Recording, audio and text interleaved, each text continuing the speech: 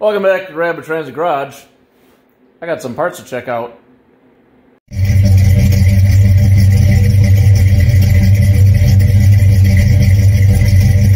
The next order of business is going to be suspension. It's possible this thing's pretty loose.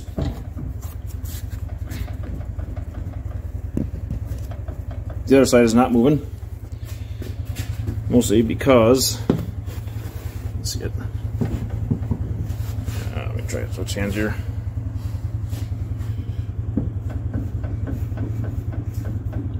Idler arm slightly screwed.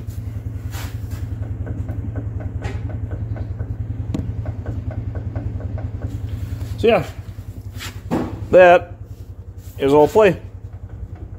The other tire is not moving anywhere. That's no bueno. So a quick little unboxing here. Jason's got some fun parts for the Satellite. Got them from Anderson Restorations.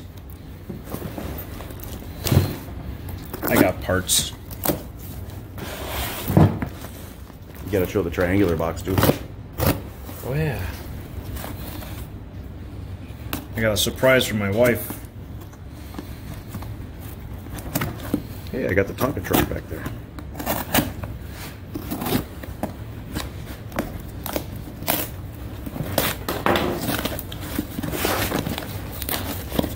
Come on.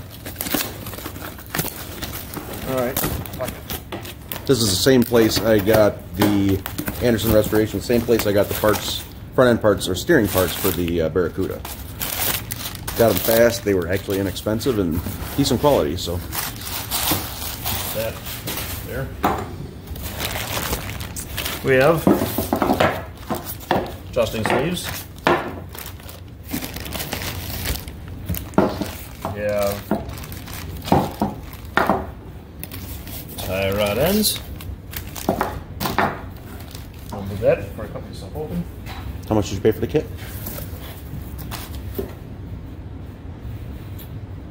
$200. I'll get the actual number. We'll put it in the thing. We have upper control arm bushings. We have lower control arm bushings. We have upper control arm stops and lower jump bumpers. Ooh, we have sway bar links. Car doesn't have a sway bar, but now it should. This is the standard kit, right? Yes. For idle arm. I actually went with this kit because I was on the website for Moog, I think it was, and they were 8 weeks out. And this place had them. Got upper ball joints. Greasable? Greasing, screwable. Greasable and screw in. Whatever.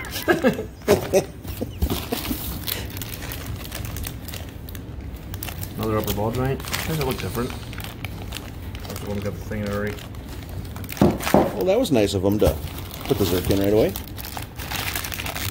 Lower ball joints.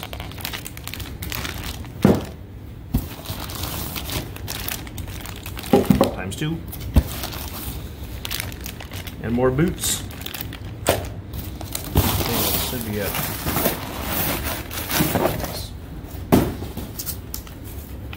Here, show you the price. Oh, I cannot show you the price. It doesn't say in here. But anyways, it does have the what's in the kit. Very cool. So. And where's the triangle box? Oh.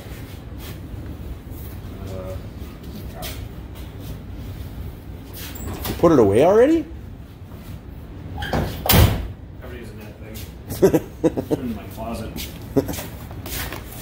My wife gave me a surprise because the car needs to be rewired.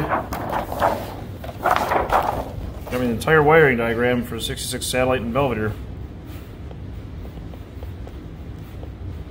Nice. It looks confusing, but it's really not that bad. So Very cool. yeah, it'll be handy when I'm trying to chase, because right now the car has zero wiring in it whatsoever in the engine compartment, at least. So cool. All right. As of Saturday, we are stuck. I thought we had a upper ball joint socket, but we don't. And I was hoping that we could do a trick with the torsion bar removal, but we didn't. We just failed in all accounts. So He did some mudding here on the inner fender. I couldn't handle it. I couldn't do it. Did some mudding there. It's gotta get sanded. Sanded.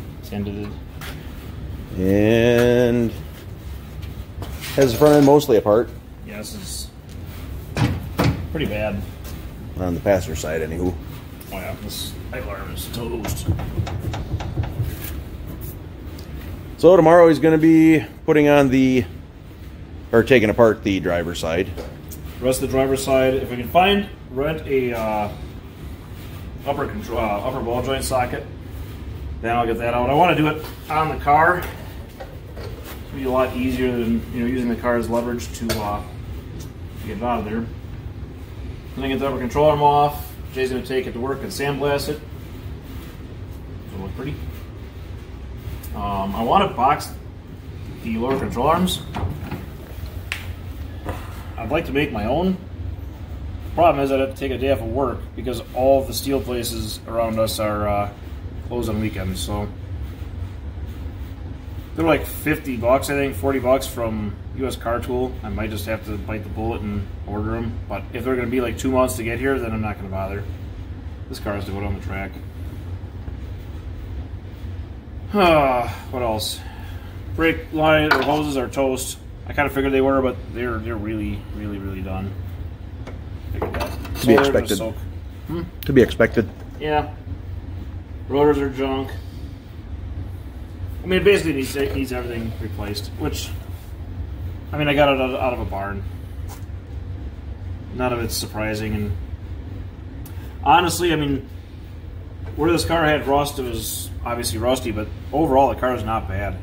I mean, everything came off this thing without, man. Everything came off pretty easily. I swore at it a lot, it always helps. So tomorrow, I can get upper ball joint tool, get the upper ball joints out, I gotta get the driver's side apart. What else am I doing tomorrow? I don't know. Probably not even that much. I always have these big plans. Yeah. And I'm all sad by the end of the weekend. Big plans. September 30th and October 1st. No, that's not a plan. That's going to happen. Plans get broken. That's just... I'm going to breathe, I'm going to eat, I'm going to shit, and I'm going to no name ants. Those are all guarantees.